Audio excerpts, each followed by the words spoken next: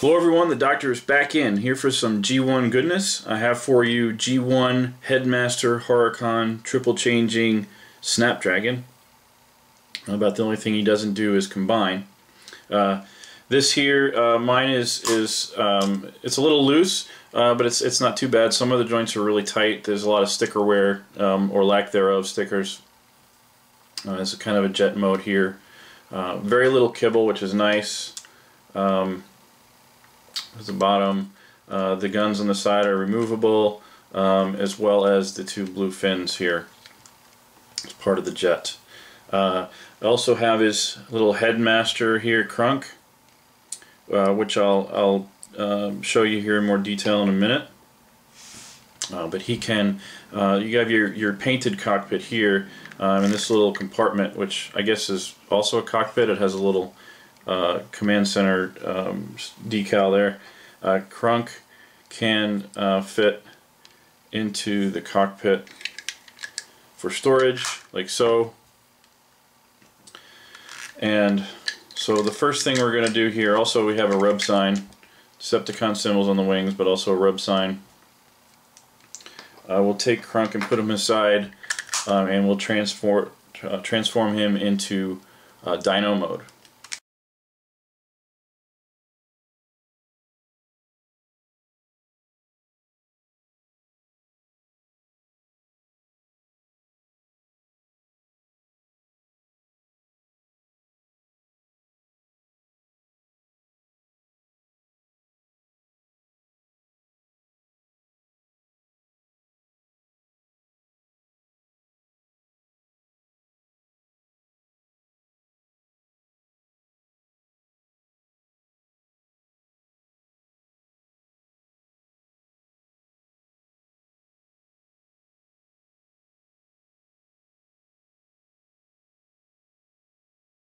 And for that we'll take off his guns here.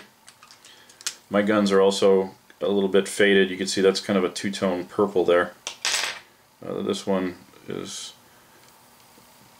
different colors on either side. Obviously we're in the sun at some point. We'll take off these fins, and then what we'll do first is rotate these legs, or dino legs, sort of a little bit out of the way. Flip this panel down on the back top of the plane. Then we're going to take these parts here and rotate them around and get these better out of the way. You kind of want them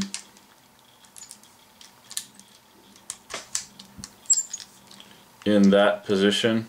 Do the same thing with this one.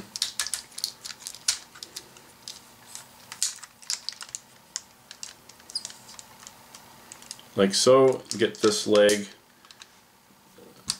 sort of like that. What you can also do with these is they have an articulating point here, which is very, very tight on both. And then you can flip out.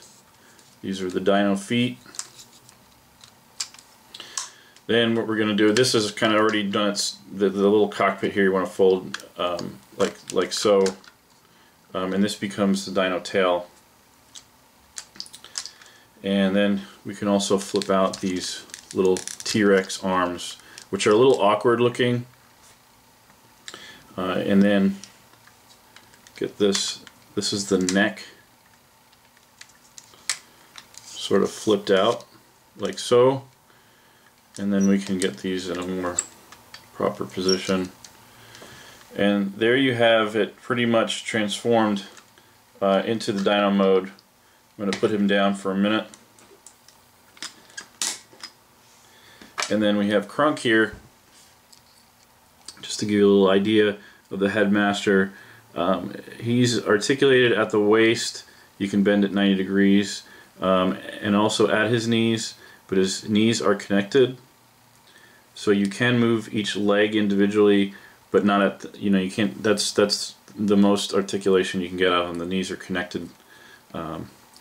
The arms are actually poorly designed. They do move, although I hesitate doing this on video.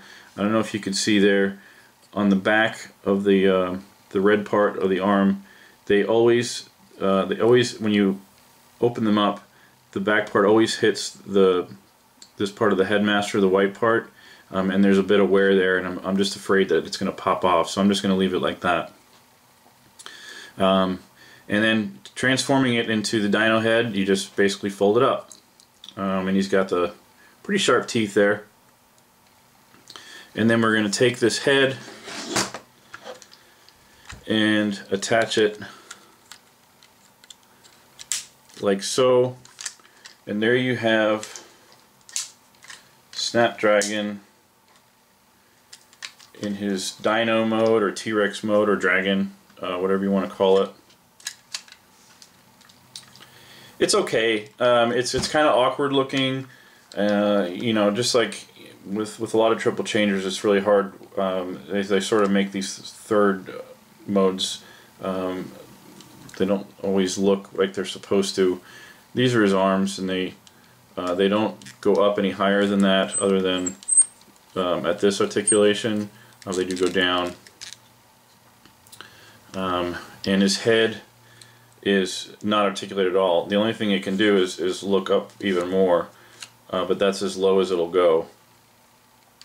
So that is Snapdragon in Dino mode. You can also attach his guns to his back here. There's little ports back there for like an attack mode.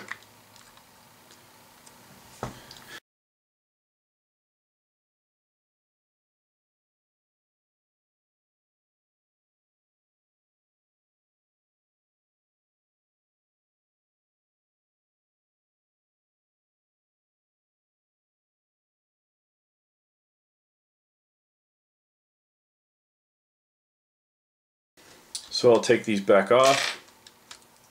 We're going to remove Crunk. His head is sort of like a triple changer too, although it doesn't really. You have this is the Dino mode, and then just flipping it over, there's your robot head. So I guess it's, you know, there's no transformation involved. It does have 3 modes, so to speak. We're going to fold up these blue arms, and then we're going to flip the Dino feet up back where they were, and then we're just going to bring these pieces, fold them out all the way, bring that around. They're a little loose, but he's going to stand up and they're going to hang down anyways. Same thing here. Rotate that around, straighten the legs. These feet are so loose they just fall out. And then we're going to bring the top part or the tail of the dino or the front of the jet and just fold that. We're going to bring this panel back down, and we're going to fold this back. And we're going to rotate these arms around like so. And there you pretty much have the robot transformation, and we have the Headmaster. You can flip this little panel down, chest panel, and then when you put the head on, it will reveal his I think it's speed, strength, and intelligence, which are pretty high on Snapdragon. Pretty cool. And you can either have this panel down, or you can leave it up. It's up to you. And then he can hold his guns. So, all in all, I mean, this is a G1. I'm pretty biased. I do like it.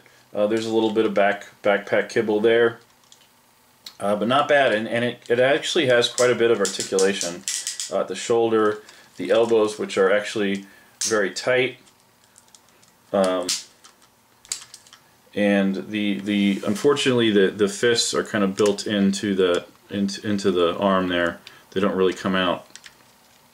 But we have, it's not, you can't turn it at the waist, but at the hip, I guess you can bend that up, and then it has knee articulation as well. Not bad for a G1.